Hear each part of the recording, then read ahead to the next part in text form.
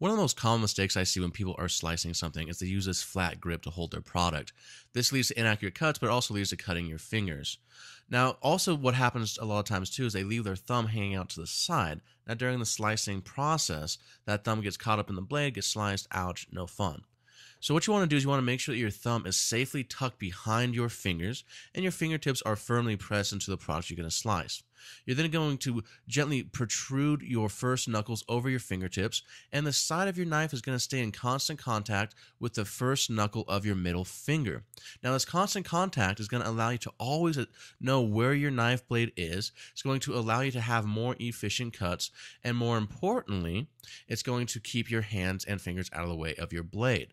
Now, another technique too is see how I'm using my thumb as a post point, where I'm keeping that thumb stable and I'm drawing the fingers towards it during a mincing and slicing motion. This is going to make your slicing and prepping a lot more fast and efficient.